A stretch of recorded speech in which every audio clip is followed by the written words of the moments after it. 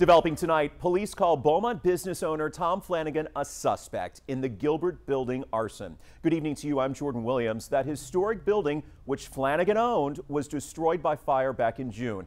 Today, armed with a search warrant, investigators raided his office at the San Jacinto building. We have live team coverage tonight. 12 News reporter Ebony Coleman is in front of the Gilbert building with a look at the past 4 months of developments. But first to Kayla Chote, live outside the San Jacinto building. Kayla, tell us what all you've witnessed firsthand today.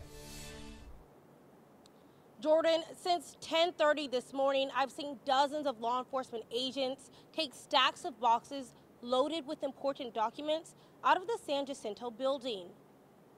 I really don't know what to think. When attorney David Grove pulled up to work at the San Jacinto building in downtown Beaumont, he was surprised to see a large police raid underway. I guess it's because of maybe the owner of the building is Tom Flanagan, but I don't know. As the day went on, van after van and truck after truck were loaded with boxes of files. Well, I don't know what was in the boxes, but I was surprised to see them doing a search. The FBI, ATF, Jefferson County DA's office, and Homeland Security assisted Beaumont Police and Fire Department as they conducted a search warrant. Agencies confirm that the raid is in connection to the Gilbert Building fire. The warrant being executed is in direct relation to the arson investigation of the multi-alarm fire which occurred on June 6, 2024 at 328 Bowie, the Gilbert Building. In the search warrant, investigators allege that Flanagan hired someone to burn the Gilbert Building, as well as 2 other buildings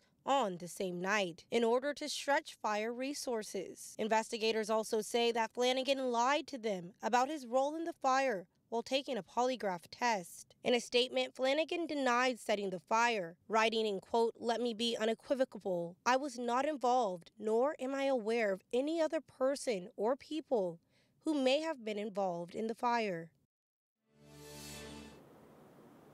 We have more of a statement on our website, 12newsnow.com. For now, live in downtown Beaumont, Kayla Chote, 12 News.